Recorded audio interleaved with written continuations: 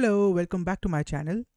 In this video, we are going to be looking at using masking or masks to effectively use and display or show images or graphics in your designs, all in Adobe Xd.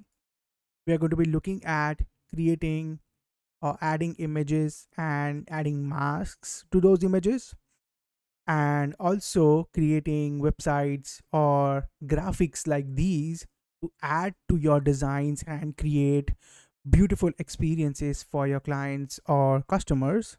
And we're also going to be looking at creating masks using texts. Here I've used an image and used a text box as a mask, and all of these are completely customizable. So if you like this video, please do me a favor, hit the like button and share it with your network so more people can benefit from these. And also consider subscribing, as I'm going to be sharing more ideas and more videos for you in the future. So let's get started. So I'm in Adobe Xd, and these are a few artboards from a project that I did when I was in design school. We did a case study on a company called Trader Joe's, which sells organic products, and they wanted to increase their online presence and digital presence to create more awareness and obviously expand the shopping experience amongst millennials. And so the idea was to introduce gamification as a means of rewarding customers and inviting them to shop different products in the stores. I'll include a link to the case study down in the description. I would encourage you to go through the case study.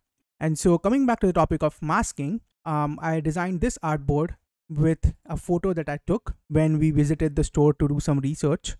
And so I'm going to delete that. I'm going to bring an image from the File Explorer. You can also do that from Finder in Mac. And so I'm just going to drag and drop this image directly into Xd, but not on the artboard. So that's one way to do that. The other way is obviously you can go to the file menu and click on import and then navigate to your folder to select your assets or images. So now I'm going to quickly just arrange the dimensions of the image until I'm happy. And on the layers panel, I want it to go all the way to the bottom. So that's one quick way of bringing images in Adobe Xd. But if you notice, if I hover my mouse over the image or just the artboard, you can see that the dimensions or the bounds of that image are clearly visible. And there's actually a better way to bring in images in Adobe Xd, and it's a good practice. So let's see that.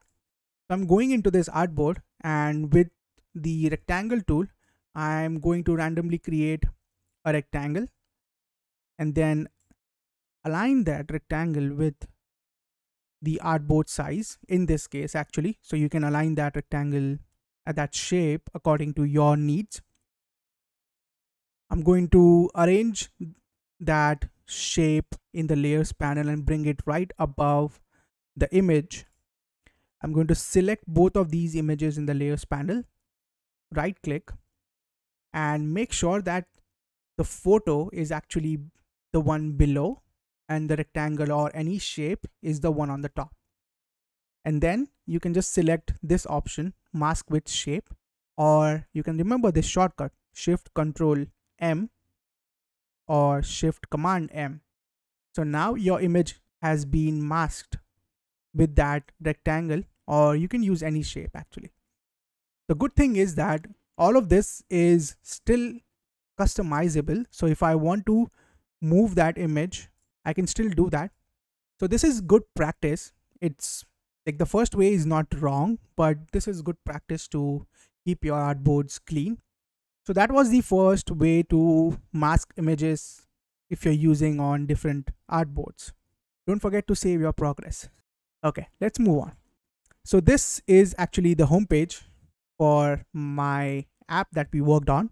Up top over here, we have a carousel of the recipes that Trader Joe's actually sells in the What's New section. So I have 3 images for the carousel.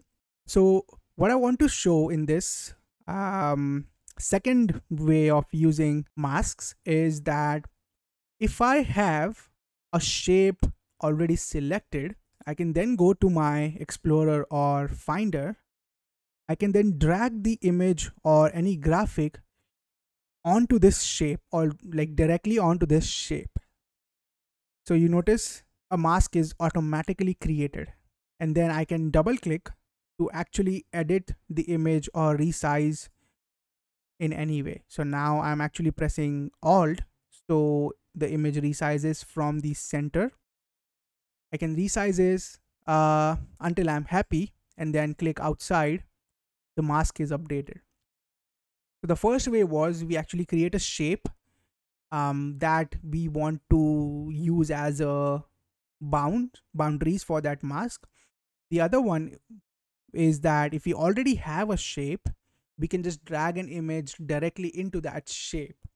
So you see in the layers panel, we don't have two different layers for the image and the shape, a rectangle in this case, but the image is actually put into this shape directly. Now if I change the color or change any properties of this image, obviously that's going to be updated. So I'm going to undo that change. So this is a quick way, but then be careful about making any changes later.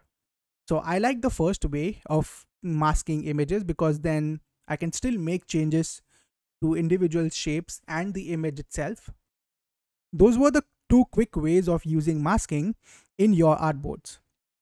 One more good use of masking is portrayed in this example over here. This is the landing page of a hypothetical project or a company called Equip. I have this basketball player over here. So let's try to recreate this image over here. So I have this image which I edited in Photoshop or outside of Xd, or you can use any program to do that. This was part of a larger image and I had to remove the background. But for this image, what I want to do is add some graphics behind or around this image and actually use it in a better way. So notice in this case, like this image, I did not crop that image properly. So what I'm going to do is I'm going to quickly create a rectangle on top of that image and then select both mask with shape and then adjust my mask rectangle to adjust the bounds of the section of the image that I want. Now, if you already have the image properly cropped, then you don't have to do this. This is an extra step that I have to do, so you can ignore that. But let's say you have this image right here now. And now I want to add some graphics around that image like we saw earlier. So I'm going to quickly select the ellipse tool and holding shift on my keyboard, I'm going to create a perfect circle. I can then resize the image according to my needs. So for now, I'm going to leave it like so, but just arrange it over here. Okay. But the important thing is that I want to push this behind my basketball player or any image that you're using. Right. So like so. Now you can give that ellipse or any other shape. You can even use a vector shape over here, not a problem. So I'm going to give this, let's give it a gradient. Okay, so I'm happy with the color, but you can choose to play around until you're satisfied. Since I was talking about like any vector shapes, there's one plugin called Blobular that you can use to automatically generate blobs for you. I just happened to stumble upon this plugin, so just thought of mentioning it here if you want to use it. But for now, I'm going to use this ellipse as is. So I'm happy with the ellipse and I'm happy with this image as well, and the placement of these both images relative to each other. To create a mask, here's a trick actually. So I don't want to see the shoes or the legs of this basketball player, just the body and the head.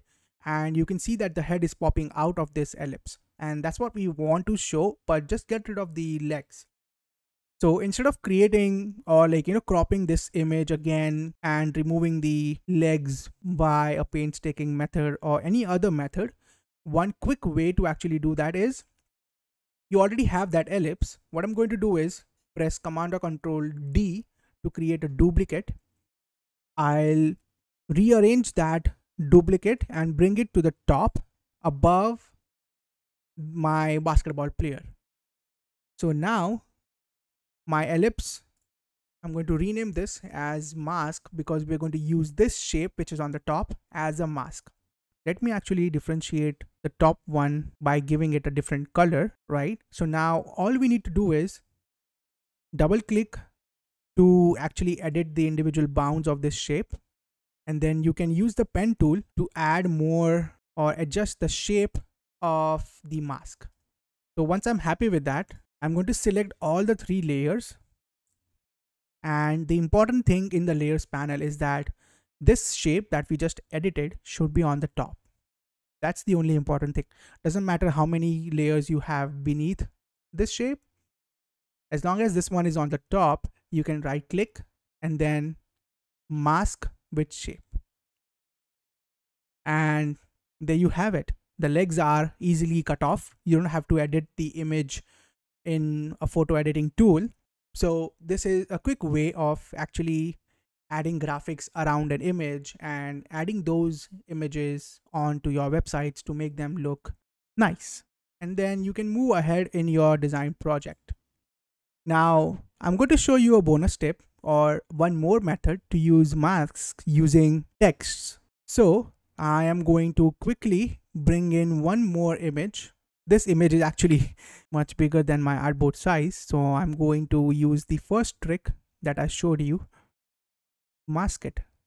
So let's say you have an image that you liked and you want to create a mask but using text, right? So let me first create some text. Now this is spaghetti pasta, right?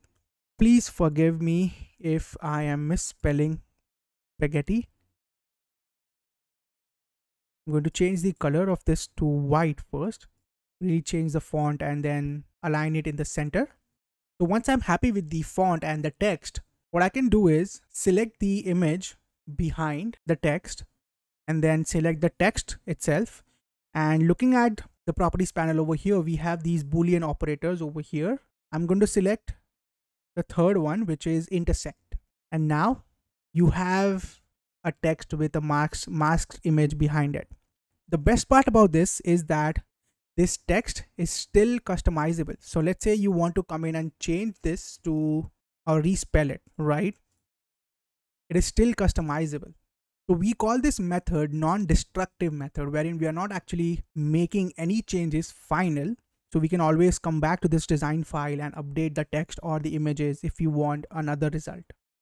So those were the 4 quick ways you can use or take advantage of masking in your designs, all in Adobe Xd. And I would recommend using the first, the third, and the fourth method. In my next video, I'm going to be sharing how to create a video animation of a mask created using text with image background. If you like this video, please show some love and hit the like button.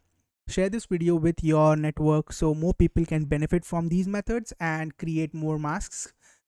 And do consider subscribing to my channel, as I'll be posting and sharing more ideas and more videos in the future. Thank you so much for watching.